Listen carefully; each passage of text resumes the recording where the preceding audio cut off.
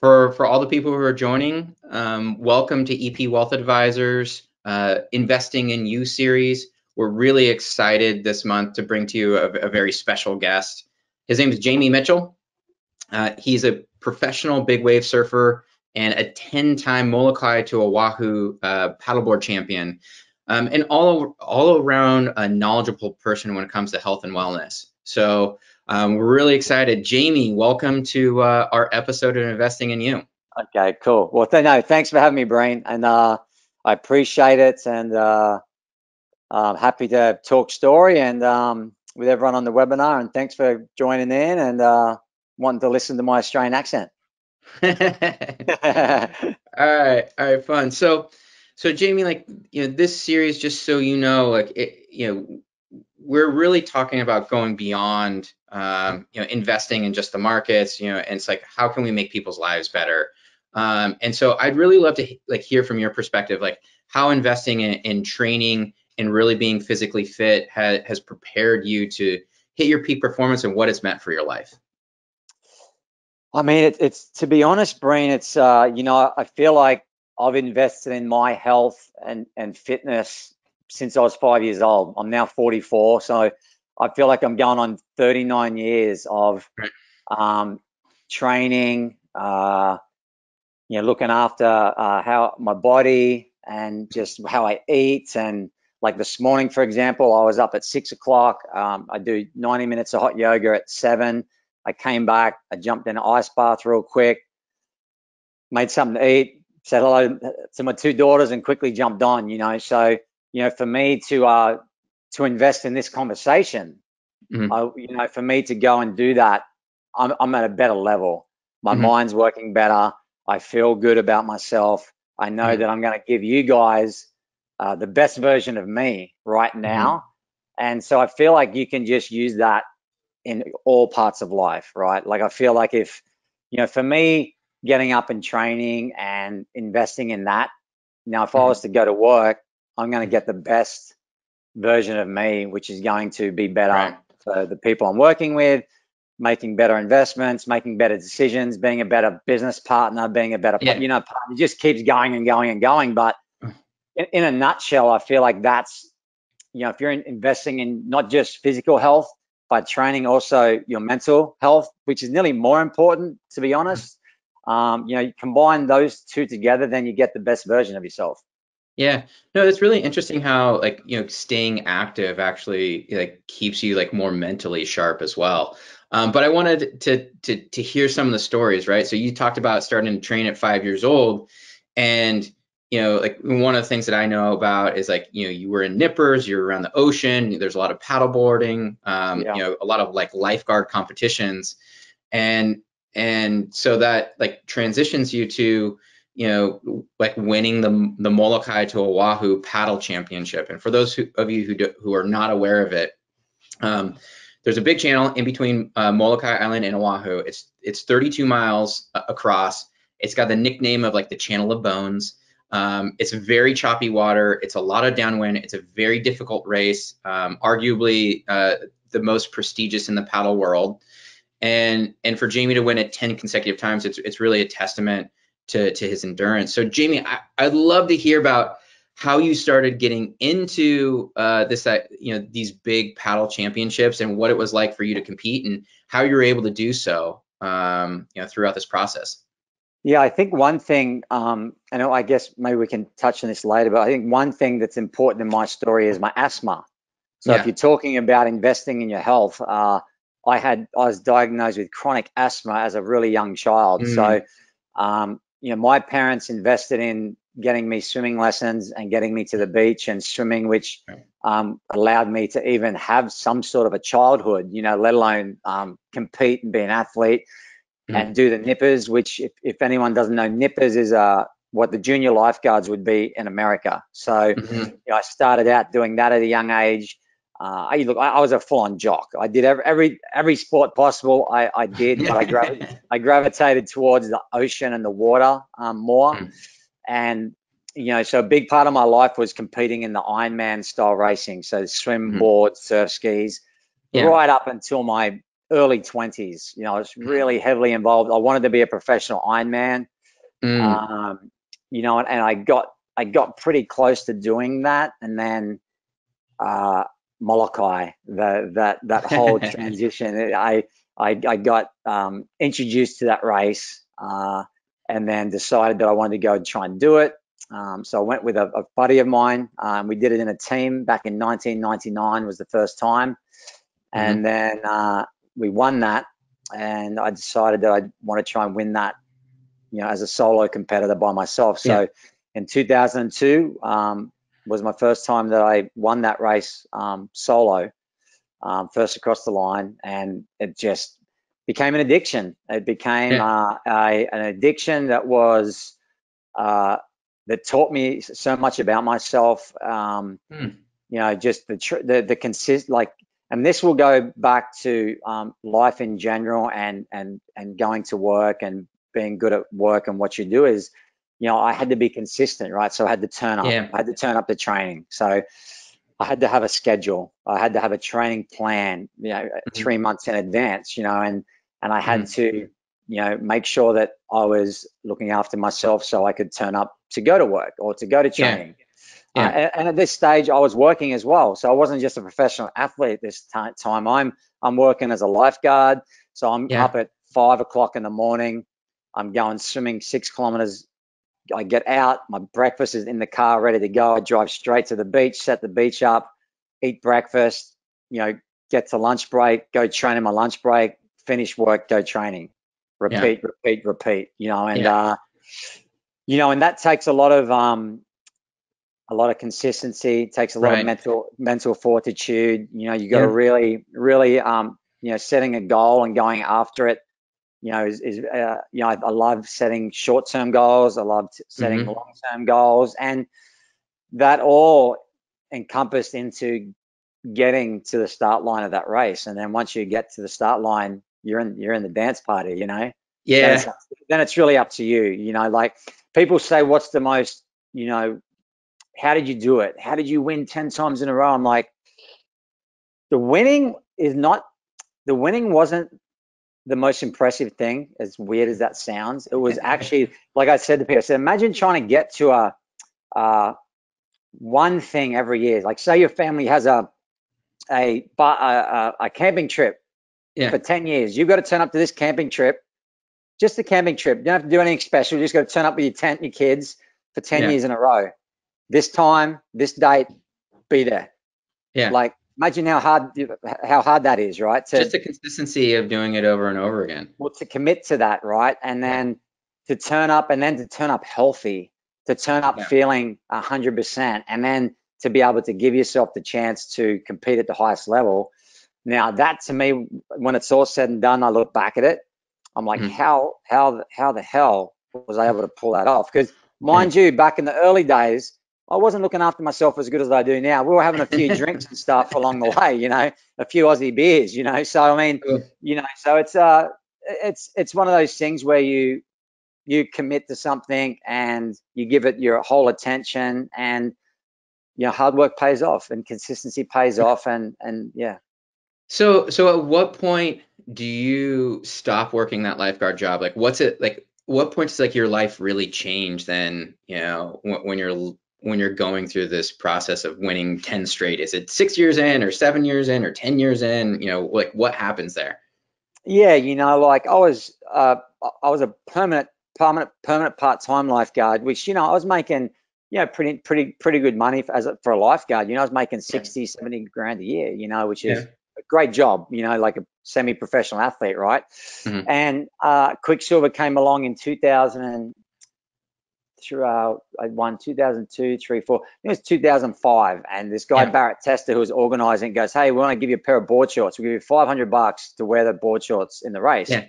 Because they had bet on that I was going to win the race, and they could promote that I was wearing their board shorts, right? So, Yeah. so I was like, oh well, $500 will pay for my escort boat, so I'll take that, you know.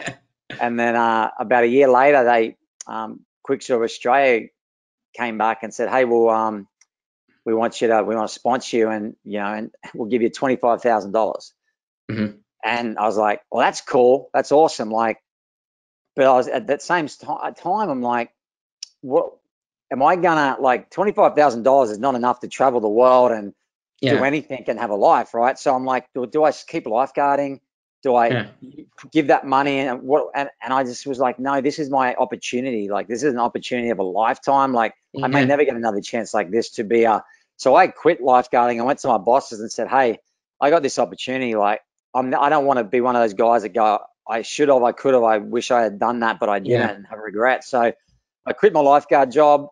I was moved back in with my parents and just and said, I want to commit to winning this race and commit Yeah. to going to surf big waves, and and hopefully that will get me further along the track, get me more sponsorships, get me Yeah. a better deals along the track. So I took a big chance, in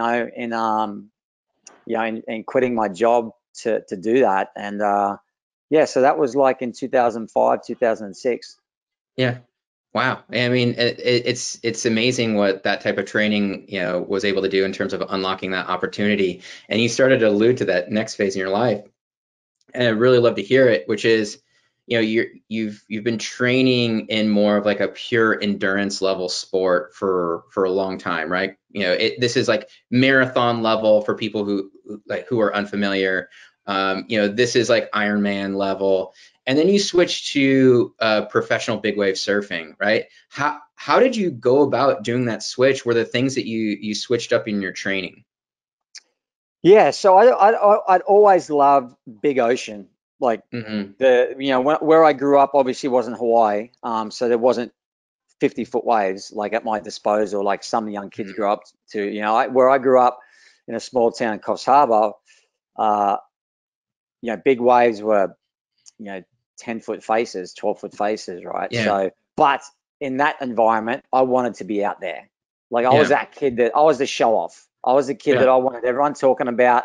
Jamie was crazy. He was out the mouth of the harbor. He was out there when it was big, and I'd snap my boards, and like, my parents probably were cussing at me. I was just breaking $1,000 boards because I wanted to go out and be that guy, right? So Yeah. I had that in me, and I, I got a jet ski while I was lifeguarding in Australia, and I found a partner, and I just, I fell in love with Laird Hamilton, Dave Kalama, and watched all their DVDs. And at that stage, I was coming to Hawaii doing the paddleboard races, and I was getting introduced to all these legends of big wave surfing, like, that paddled. And they're like, Jamie, you got to come back for the winter, come back and, come start surfing in the winter. And so I did. So in 2004, I came back and did 3 months in the winter. I stayed with Charlie Walker, who is a legendary big wave surfer on the North Shore, who was my boat guy for Hmm. Molokai for the 10 years I won. He was on my boat, giving me the water, helped me with my course the whole time. And I Yeah. stayed in his old shaping bay, like an old Yeah. sanding bay in the back of his place at sunset. And I just started surfing sunset, started surfing Waimea. And I just, that was it. I kept coming back every year for 3 months. 3 months in the summer for the paddleboard race, 3 months in the winter for for surfing, and just got addicted and kept coming back, and now I'm here full time. Yeah, yeah, that's amazing. I mean, I guess it's not a surprise. Like, you slowly migrated over to Hawaii over the course of your career.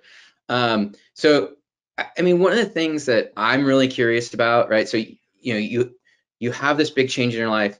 Um, I'm curious about two things. Like, how do you change Sorry, your Brent, training? I'm losing you a little bit there. Okay, all right. You let me know. Can you hear me a little bit better I can now? hear, yeah, I can hear better now. Yeah. Okay. So one of the things that there's two pieces of this, which is, are there things in which you did to change up your training, Oh right? To yeah. go I mean, because you go from this part of your life where you're doing all sorts of endurance, and you go to, it's much more like big sprints, being able to hold your breath, like, So I'm curious, like, what you did to change that up. Yeah, I think if you look at anything in life, if you're at a job and you change roles, you have to change the way that you approach things. And I looked at that, I took it, I had so many great advantages from paddling, like paddling big water, big oceans like the Molokai, like the way that I could see the water and I could see Mhm. wind and chop. was Right. just perfect for surfing big waves because, when you're trying to paddle into, say, Jaws and it's windy and, you know, if you're looking at little entries and the way to get into waves, like I was the best in the world at doing that. So I was like, okay, like I already know how to do this. And so I took that everything that I knew that I was already good at. Hmm. And then Right. I was like, okay, well, I'm going to obviously keep tuning that up. I don't want to lose that. But then Right. also now, like, what do I need to get better at? So number one, I needed to be better at just pure surfing. So I Yeah. just started to surf more. And then obviously at this stage, most of my training had been like just pure endurance and strength. And so I'm Hmm. like, well, I need to be a bit more limber, a bit more flexible. So I started to do yoga. Hmm. Um, and I've found that's helped me a lot. And then I've always swum a lot. Swimming has been really good for breathing, through my Hmm. asthma. But then you need to hold your breath for potentially 30, 40 seconds underwater after a giant wipeout. Then, okay, well, I need to start understanding how to breathe and doing breath work and doing free diving courses. So I went and did a free diving Hmm. course, and so and to be honest, just getting, at this stage, I'm in my 30s and I'm not 25 or in my 19 or Right. anymore. So I'm looking at low impact stuff. So I like riding my mountain bike. I like Hmm. not necessarily downhill where I can break a collarbone or anything, but I like riding up the hills. It's in the back of Pupukay here. Hmm. It's great cardio work. It's great for your legs and it's low impact. So Hmm. I looked at things that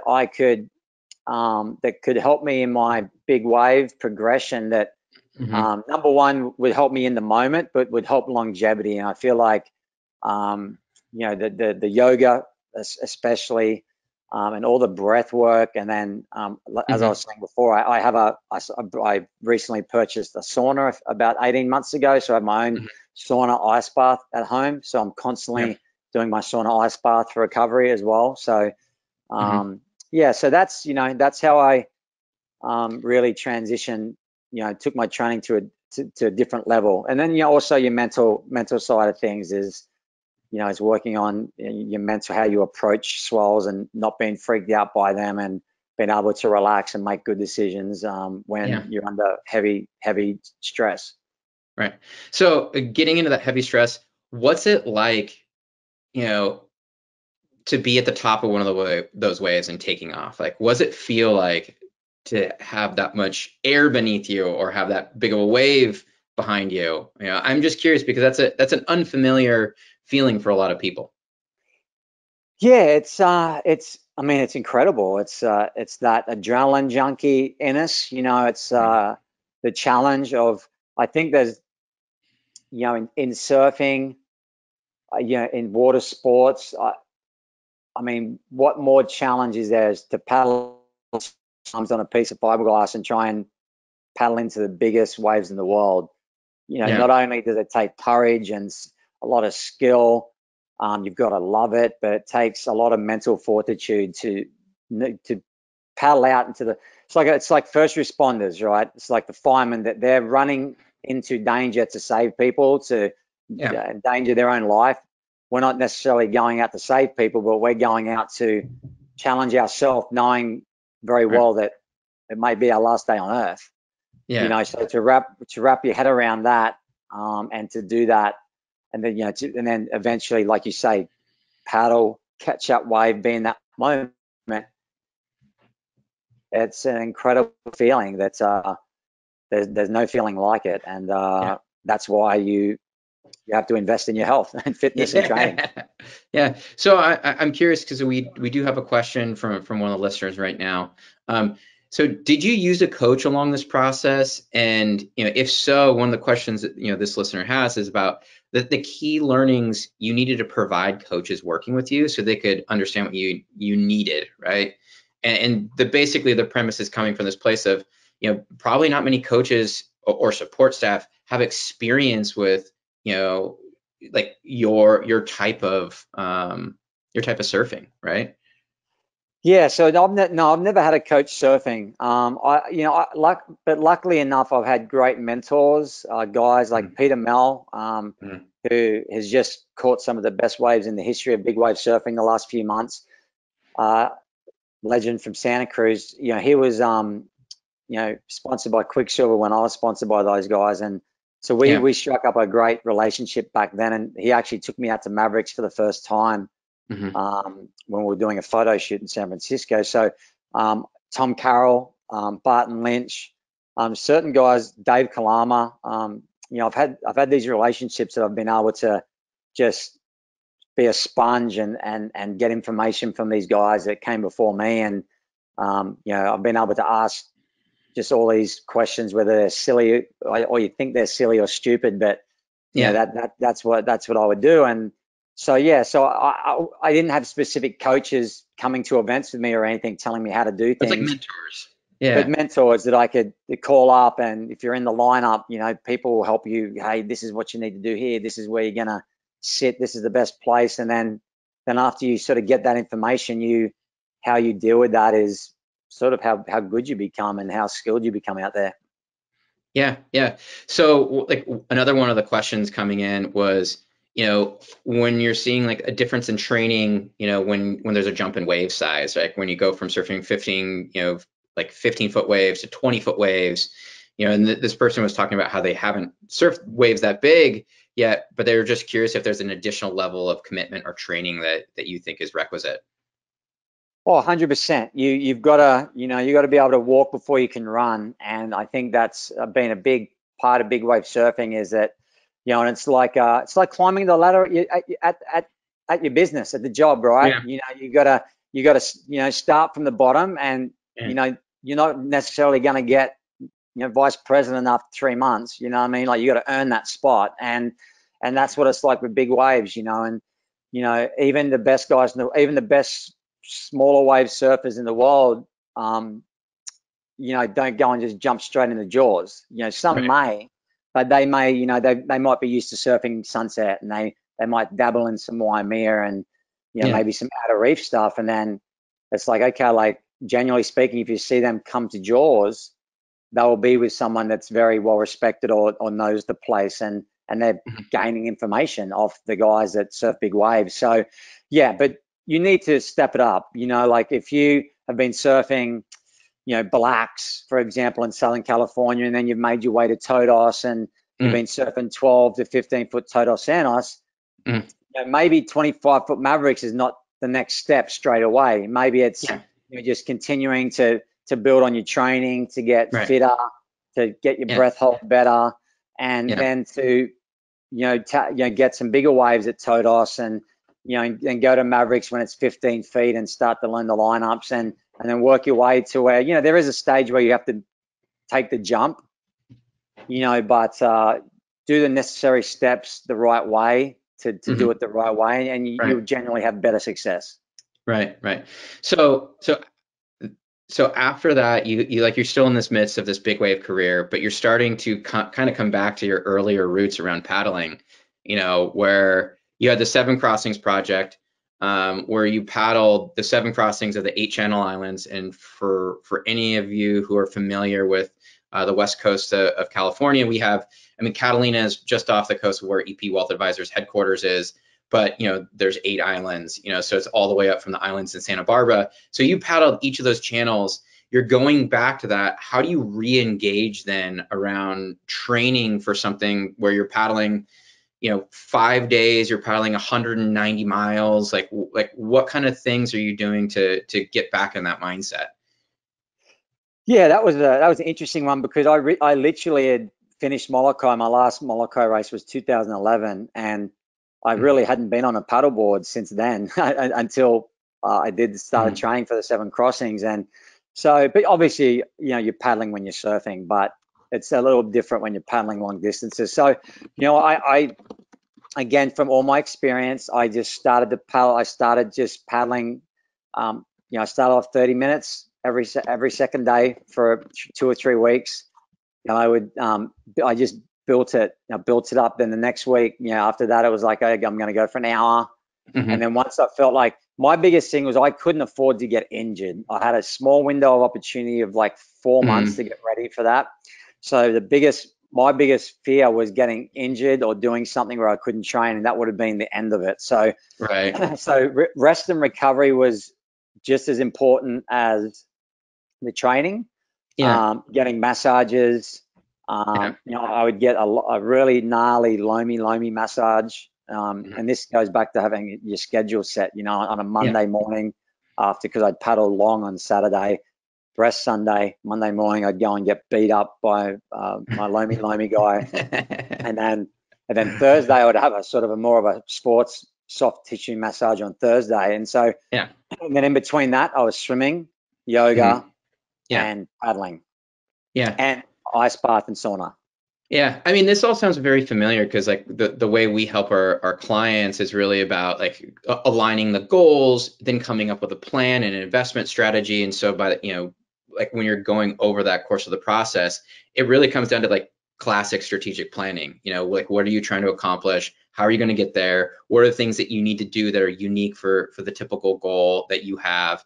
So that's super interesting. But there's also one more thing now, because it seems like you're ping ponging between paddling and big wave, right?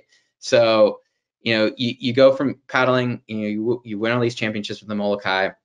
You're incredibly well prepared for that. You switch it up, you get into big wave surfing, and you're doing that, and you're still doing that. And now you're starting to get into these like channel crossing projects with the Seven Crossings project. And then I didn't know if you're open to it, but I'd love to hear you share like what you're working on for the future of big wave surfing too. Well, yeah, that's awesome. Yeah, well, if anyone's listened to or been watching Surfline, I started the podcast called the Late Drop Podcast, which Mhm. I thought that we have such unique characters and awesome men and women that are in the big Mhm. wave community that don't Mhm. really get the chance to tell their story. So for me, uh, that's part of the bigger picture. I created that's called the BWSA, which is the Big Wave Surfers Association, Yeah. with a buddy of mine, Zach Porter, a partner of mine, and Mhm. with the goal of trying to just create the content and tell the stories of what these awesome men and women are doing. And the Late Drop podcast is a part of that with Surfline, Mhm. and we have a bunch of projects coming up soon. But in the general gist of things, it was we felt like big wave surfing wasn't getting the recognition that it's Yeah. deserved, and I really just want to spotlight the men and women athletes and how they, for lack of a better term, like everyday people turn into superheroes and first responders and Yeah. travel around the world and Yeah. put themselves in danger to surf these waves. And all you guys see this giant wave with a black wetsuit, Yeah. but I want to tell the stories about who these people are and put a face to the name. And I think they Yeah. deserve it, and I think it's time that they get that recognition. So Yeah. my goal is to help. These are my friends. These are my mentors, my friends, the up and coming youth, the kids, the men and the women that are Right. trying to. I want them to have a career. If they want to be big wave surfers, I'd love to be able to help them create a career path. Yeah. And so I'm investing in, trying to invest in myself and my partners to invest in them Yeah. so they can Yeah. have a future. Yeah, I mean, that sounds amazing. I can't wait to see what comes of it. So like, let's get back into the nitty gritty on the training part, right? So, there's questions coming about weight training and all that, but like, I didn't know if we wanted to start to like break down, the training into like really specific categories, right? So, the one that you and I had talked about that actually hasn't quite come up yet, except for what not to do earlier when you're talking about drinking the beers, is diet, right? Yeah, So yeah. so I'd love to hear like what you like how you approach diet, like what kinds of things are you looking to eat, in preparation, pre-workout, post-workout, and even like when you're in, maybe a big wave situation or in your like an endurance situation.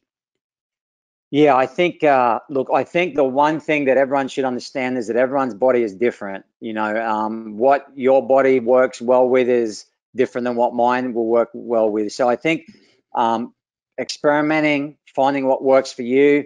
I mean, if you're Hmm. really, really serious and you're really into it, create a food diary, write down Hmm. how you feel after certain foods. I stopped having a lot of carbs after. Hmm. Uh, uh, in Australia, we just eat a lot of meat and potatoes, pastas, and I realized that didn't work for me. So I started to cut out all rice, pastas, breads. My mum worked in an Australian bakery, so like you imagine how much freaking bread I ate. You know, it's like Like a family crisis with your pasties, dad. breads. Well, yeah, you know, I was like, brrr. So, you know, I worked out real fast that I work better off protein. Yeah. So for me, I keep a real simple diet. We as a family eat a little bit of red meat, a little bit of chicken, some fish, fruit, veggies, and that's really about it, Breen. It's very, very simple. You know, obviously you know, take supplements. You know, I do a lot of smoothies with lots of collagen and turmeric and some really good plant-based protein powders. And Hmm. again, that's all based off of what your body can handle and what it's like, you know. But look, I've always said, you know, when I'm at my best performance, there's three things. There's diet, there's training, and then there's the alcohol, right? Or Hmm. whatever your vice is, right? It's alcohol Yeah. or smoking or whatever it is. Like so, Yeah. if you can do all three things, if you can control the, you know, the alcohol or and the food Or and your sugar. Yeah. training, you know, Yeah. if you do 2 out of 3, it's okay. 1 out of 3 is not so good, but if you can get all three together, and you know, and Yeah. everything, you know, like they say, everything in moderation, everything is balanced. But for me, when I know that I'm potentially putting myself at life's risk, there's no like, well, maybe I'll do this, maybe I'll do that. You know, like Yeah. I very rarely have a drink anymore. Like I can't even Mm. remember the last time. And I just, you know, it's just a real clean, simple, basic diet that I like to live off. It's Mm. don't have to think about it too much. I think diets can get in your like can freak people out too much, like counting food and calories and all that. Yeah. It's, you know, I Keto think diets, paleo yeah, diets. I think it can get a little overwhelming, but I think that if you just go off the basis of the simple food groups, you know, of Yeah. eating food Vegetables, out of the fruit. earth and Yeah. vegetables, fruit, you know, and you know, well, some people like a vegan, a vegetarian, and that works for them, and that's awesome. You know, we eat vegetarian a few nights a week ourselves. But you know, at the end of the day, I think it's just a good, healthy, balanced, simple diet that works for me, and I don't overthink it.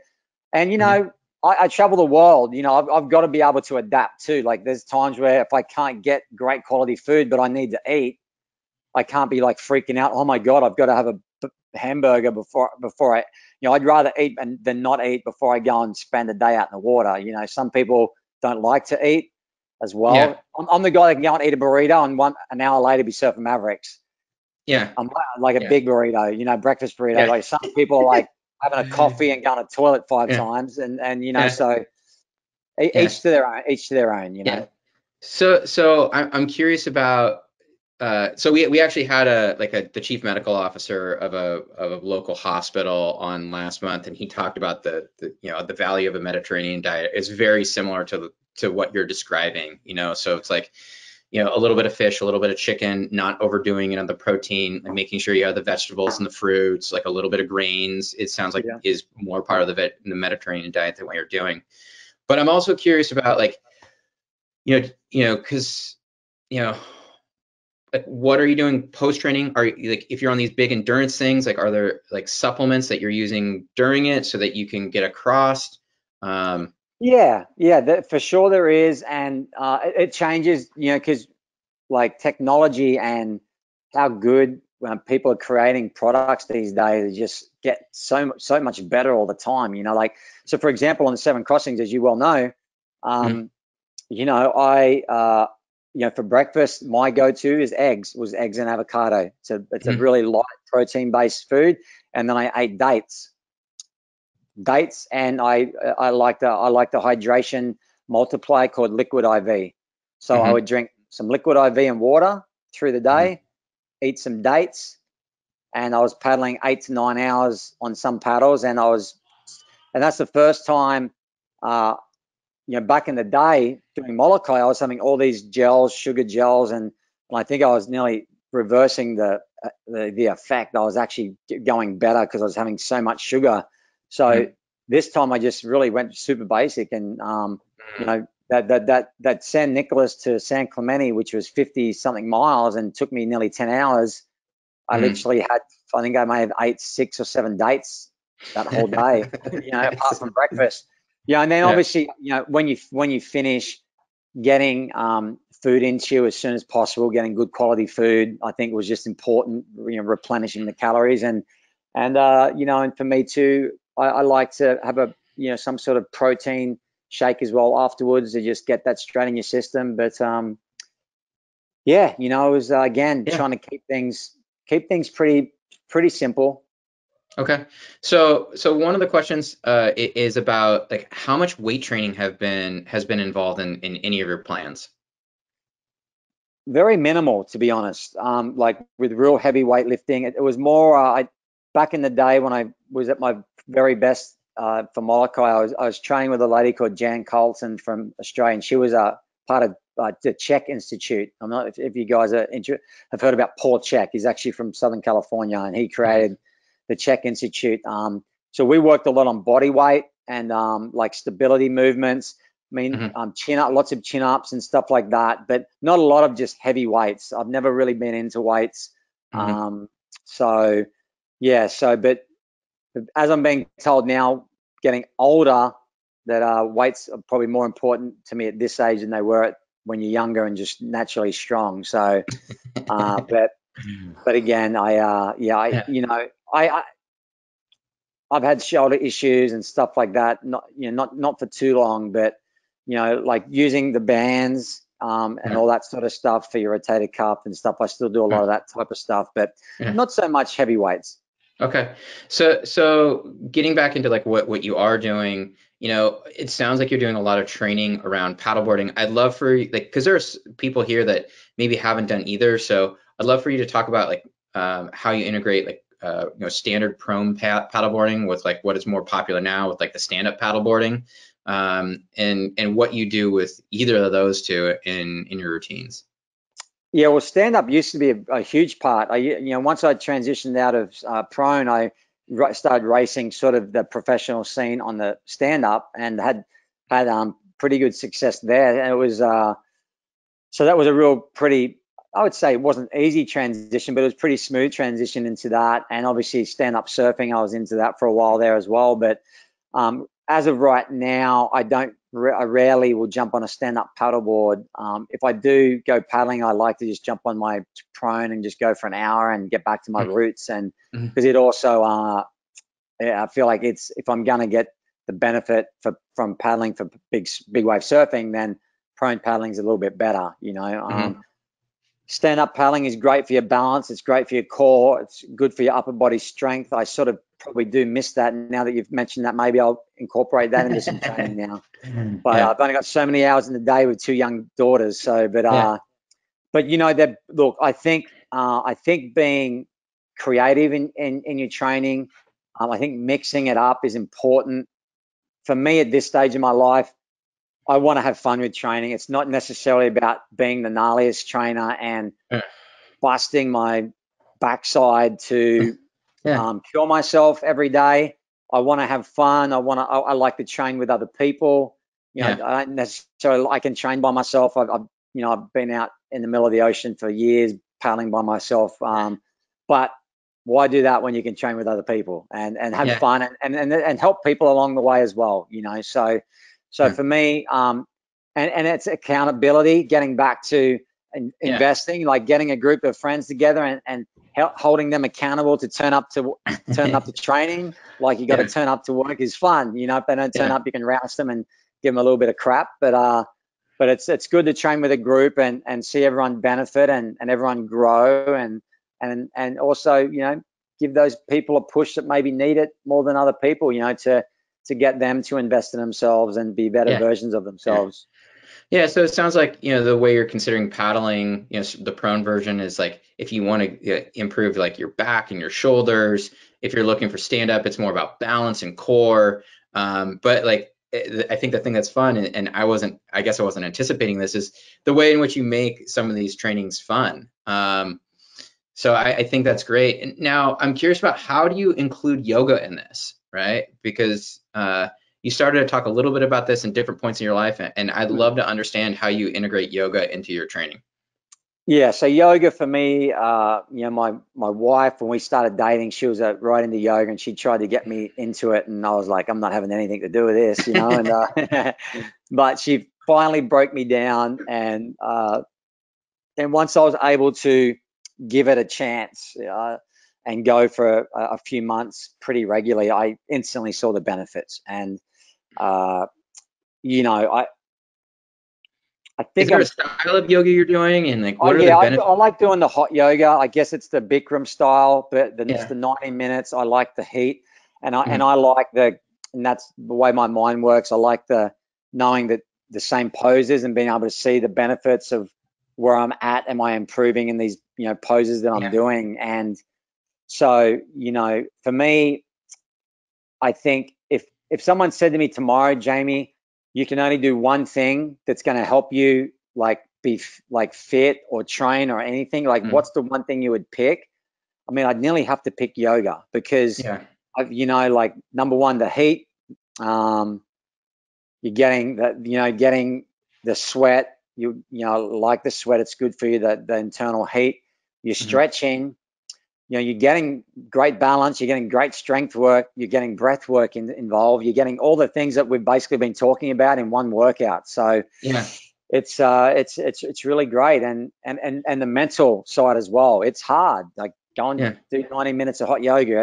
It's not Yeah. an easy process. So I just a great example is I've just got back into it after all my traveling to surfing these big waves the last couple of months, and COVID and all this. My local studios just opened up, and I've just started going back. I've done maybe 6 sessions in the last few weeks, and from the first one back to this morning, my Yeah. just is my sore back that's been sore is not as sore. Just everything is opening up, and you just go, oh man, like I've missed it. I've really Yeah. missed it. So I think yoga as an overall. Now, if you're investing in your health and fitness, Yeah. yoga is a pretty good Yeah. investment. It's a Sounds like pretty it's good a chance. Yeah, it sounds like it's the foundation for what you're really trying to do because of the way it integrates so many different pieces. Strength, flexibility, the Yeah. ability, breathing work. So that sounds great. I know you also mentioned like biking, right? And Mhm. so like what are the things that you're doing in terms of integrating biking? You're talking about going up and down hills, not necessarily trying to do like crazy downhills. So what are you trying to accomplish when you use biking in your life? Look, biking is just another. It's. I need to work out in my life. So for me, like, if the ocean's shitty and I can't go to the pool, or I've already swam, if I need to do something else, I was like, okay, like what else can I do? And I've always liked watching the Tour de France, and those guys are super fit, and I just so I got myself a cheap sort of style mountain bike and started riding up the hill, and just found it was a really great low impact, great Mhm. cardio workout. And again, I'm able to go with some friends, or if I go by myself, I'm able to put my headphones in, listen to a podcast or something. And Mhm. yeah, it's just adding a tool to the toolbox. It's just, Right. if there's something that I can't do and I want to work out, then I can jump on my bike and go for a ride. So Right. yeah, it's just adding another tool. Okay. So like there's another thing that you've kind of touched on a couple times, which is the sauna and the ice bath. So I'd love to hear you talk a little bit about recovery and its role in and maybe even sleep, right? And its role in training.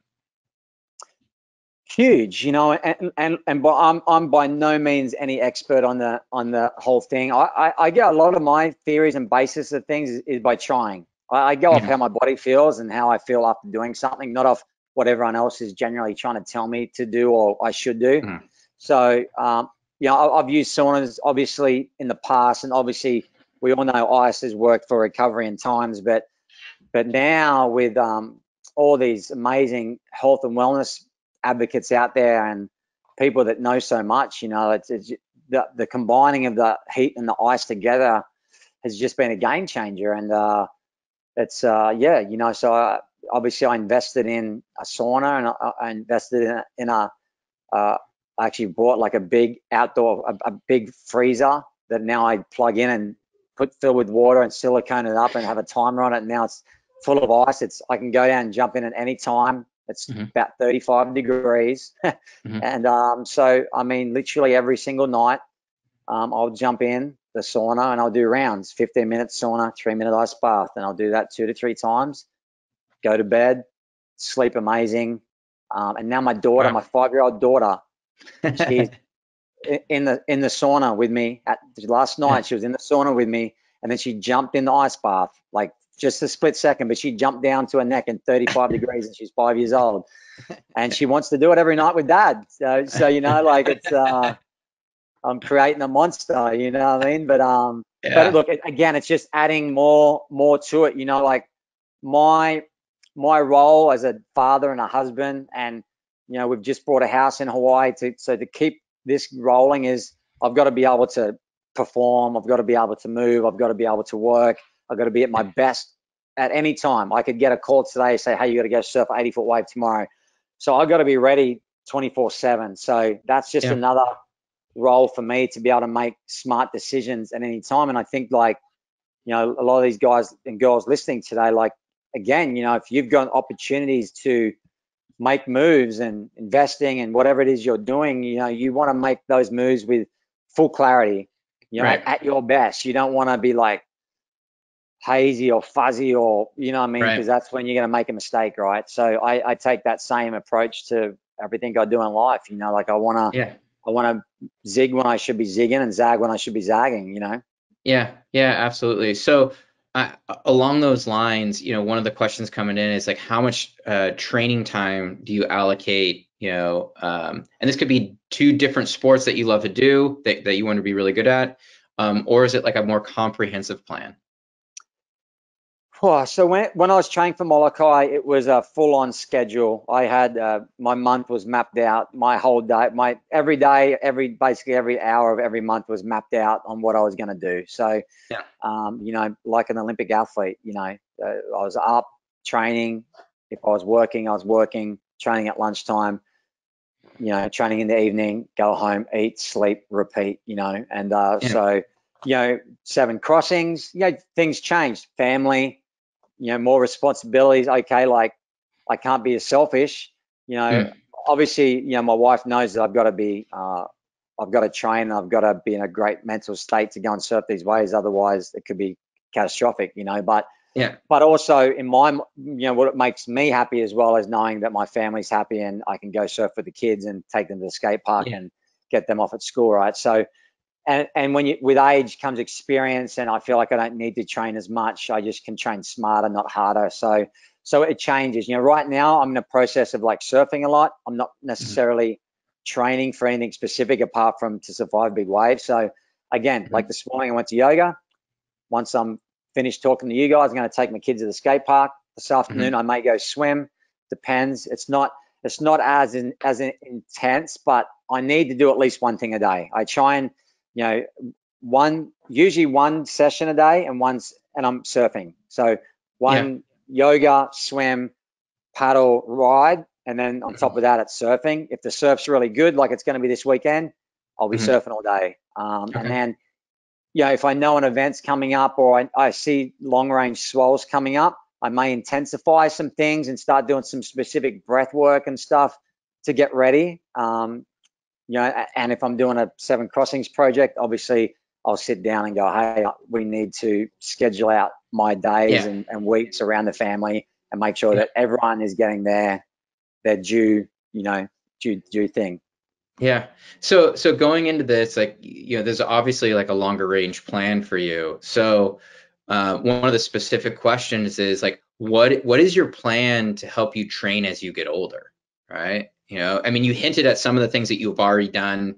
You know, you've gotten rid of alcohol, you've done more yoga, you know, but you also started to hint at some of the things that you're thinking about doing, which is like bringing back weight training. So I'm just curious to hear, like, what are you thinking about integrating into your health so that you can, I don't know, surf till 100 or whatever it is that your goal is? Well, yeah, I think yoga is a big part of it. Yoga, I think, for me, I just think, through the winter here and before winter here, we did, Kahea Hart is an ex-professional surfer here, and he has a gym up the road. So, I've been training with a bunch of the guys, a bunch of the professional big wave guys there, and he does a lot of this stuff called foundation training. I'm not sure if you guys have heard about that, but it's a lot of breath work with certain movements that open up the body. So I feel that really works as well. So for me, longevity no injuries and stuff just means staying sharp. So it's being healthy consistently. It's that Mhm. 24/7 of like eating healthy, all that Yeah. stuff. It's keeping limber and flexible without being too limber. You got to have that balance between having strength and being flexible, Yeah. and just making smarter decisions in the water.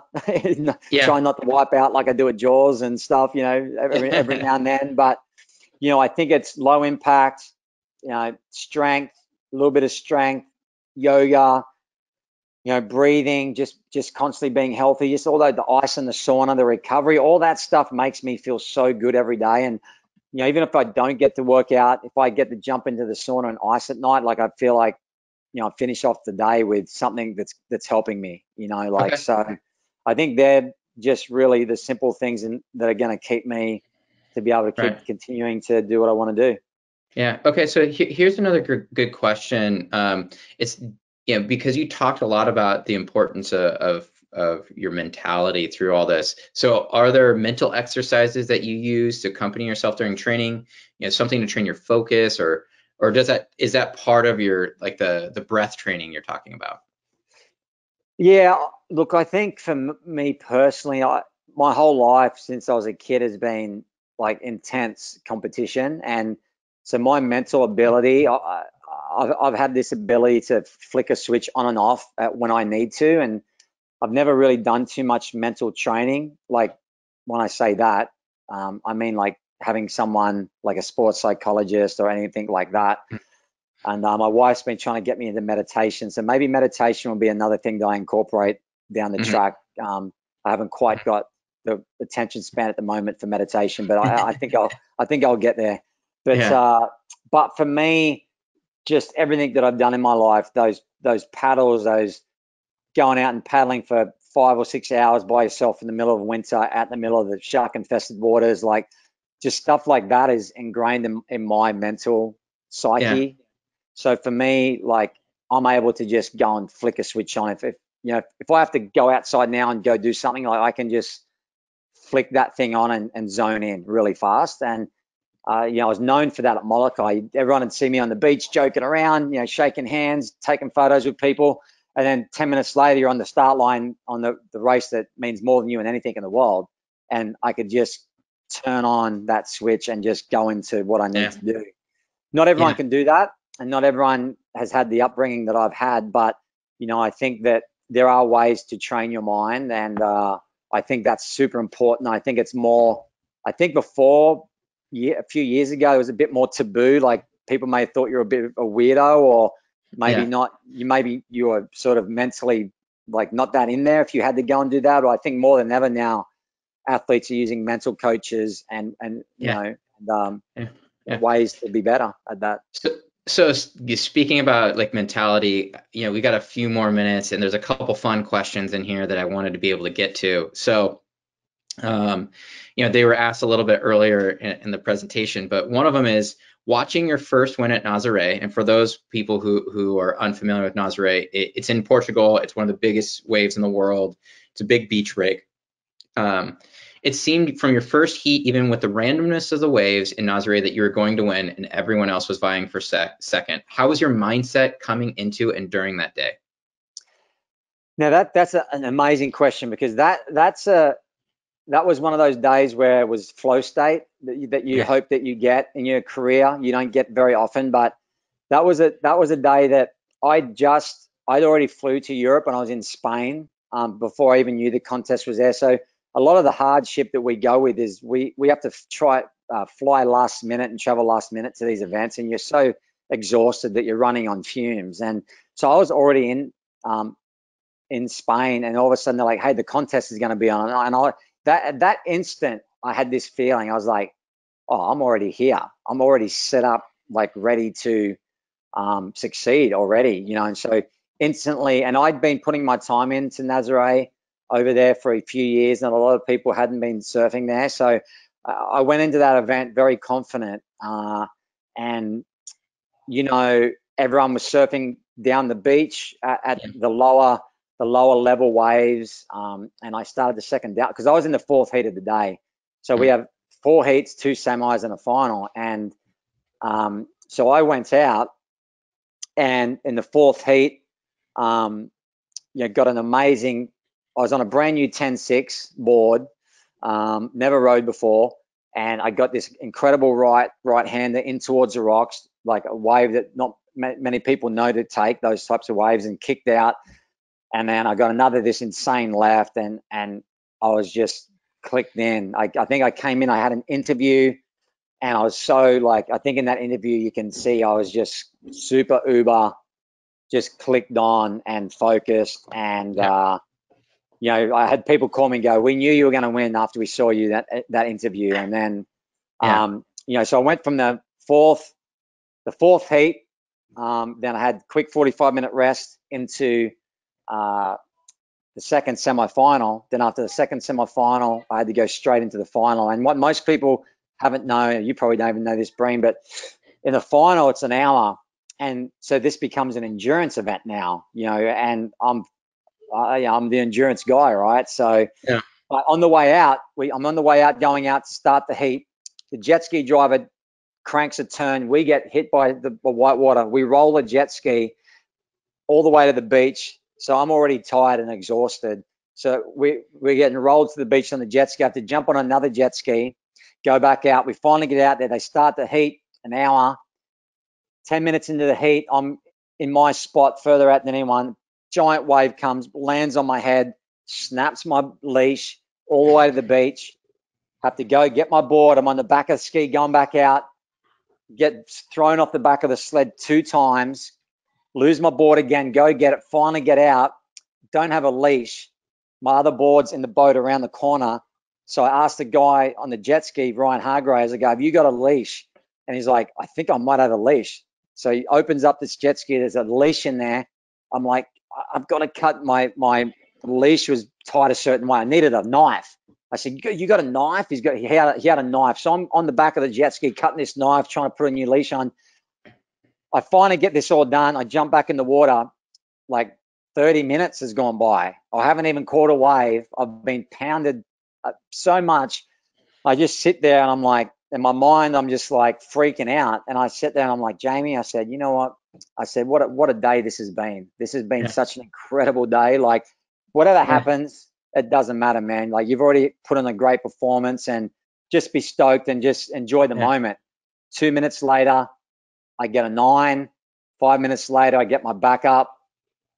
Game over. Game over. That's how fast things can change in an instant. I think with a good attitude and being able to let go. But like the listener asked, I was locked in. I was in the zone, flow state. I thought I was going to win that contest from like a week before it even happened. All right. So there's also a couple questions, and I'm going to all roll them together because I think this should probably be about the last one. So there's a handful of people that are listening to you. They're seeing your extra projects, the Seven Crossing. They really love the podcast. And they're curious about. They want to hear more about what you want to evolve into for this next phase, because it clearly looks like you're doing something. Look, I'm passionate about the environment. I'd like to do another Seven Crossings project. I think it's important for me to show my kids how to be responsible and proactive, and so I think that's something that will evolve along the way. And I'm super into the Big Wave Association. It's really close to my heart. I truly believe that these men and women deserve a lot more than what they've been getting, and I really want to go out and showcase the talented people in our sport. And I want to do that through the podcast and through many other things that I can't really talk about right now, but you guys will see the fruits of that labor hopefully in the next year or so. And so between that, having a family, keeping healthy, still trying to surf some big waves myself, doing the surf line, live, from the channel takeovers, bringing people into the lineup. I think that's been another part of the evolution of what we're trying to do with the Big Wave Surfers Association. So yeah, I think that's plenty to keep me, busy. I think I'd like to do some more of these style things, Brain. The webinars, maybe some public speaking. Who knows? But and be a good dad. Yeah, being a good dad. I mean, that one hits close to my heart too. So, yeah. Well, Jamie, I just wanted to thank you so much for joining us. The stories are great. I'd love to get your perspective on how you train. You're doing so much. I know that I've learned a lot, and I need to probably incorporate some of those things. When you're talking about the vices, that was where I was like, I got a little bit of a sugar vice that I need to address. So do I. So do I. I got rid of the beer. I got rid of the alcohol. Now I got to get rid of the sugar. Yeah. So I was feeling you right there. I was like, I know which one. But anyways, I wanted to thank you so much for all the listeners and our clients. Thank you for tuning in. We're excited for this series. We got another couple coming up in the next few months. Next month we'll be having a landscape architect talking about how to garden, and so I'm really excited to bring Lisa Bauer on from Chartreuse Landscape, which will be a lot of fun. Jamie, again, thank you so much. You have any parting thoughts before we let you go? Look, you are what you eat. You are how you act. You are. So look after yourself, guys. It's not just for you. It's for your family. It's for your kids. It's but do it for yourself. Do it. You got to do it. You've got to want to do it for yourself. And then if you can do that, everything else is going to fall into place. And take tiny steps. Make working out fun. Do it with your buddies. Make them be held accountable, and just have fun with it. You don't have to be Michael Phelps or whoever it is. Just go out and have fun and be consistent. Be consistent and have fun. Okay, cool. Well, Jamie, thank you so much. I really appreciate it. We're going to let everybody go, and I hope everyone has a great day.